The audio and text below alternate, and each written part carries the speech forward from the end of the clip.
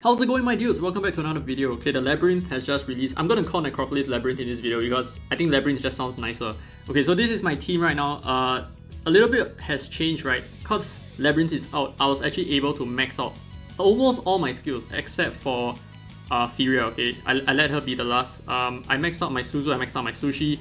I was a little bit worried that my Wombo would fail because of this. If you look at the video at the top, I will show you a link to my previous run in Orochi, right? Orochi, yes. And the combo relied on my Suzu to go first, immediately followed by Sushi.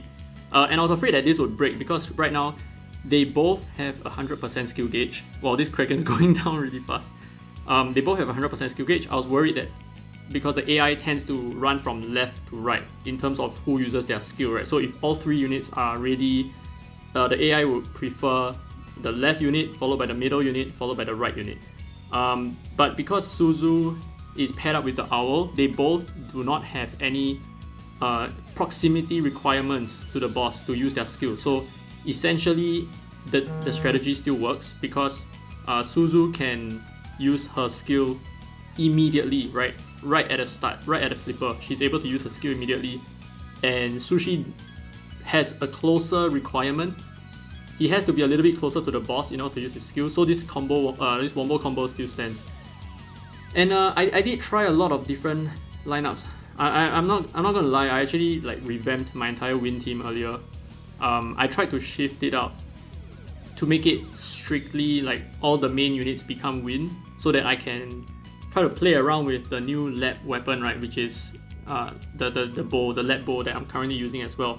So what the lab bow does is, apart from increasing the attack of all wind type units, which is very nice, it also up to 10 chances. Whenever you have a 30 combo, you will increase your own skill gauge by I think it goes up to 10% or something like that. It is really good. That is really good.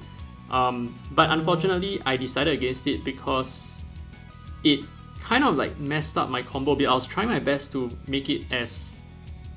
I like synergy, okay? I really like synergy in this game. I think synergy is everything that I care about. Not only did it mess up my synergy a little bit, but I realized that I'm not comboing as much as well because I don't have a lot of airtime. I mean, it's kind of weird because this team of mine is supposed to have a lot of airtime, but that's not what I'm seeing. And as such, I don't normally have 30 combos to even proc that. So I said, heck it, I'm just gonna leave it on Furia because see, if I luck out right now with 30 combo, at least she will gain some decent skill gauge. I don't want to have to gamble that with the rest of my team. So that's that. Other than that, this team seems to work really well. So obviously I started off with the Wind Lab. Sorry, the Thunder Lab, right? This is the Thunder Lab because most players have rerolled for the Sushi team. Okay, the Sushi team is extremely meta. It's extremely viable everywhere.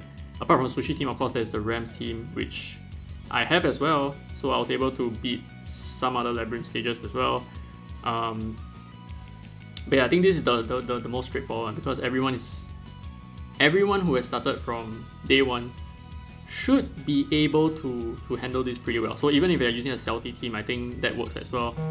In fact, I think Celti teams could be a little bit better if you are using the bow, right? If you're using the lab bow on your Celti, I think her combo is gonna be really crazy anyway. So yeah, there you go.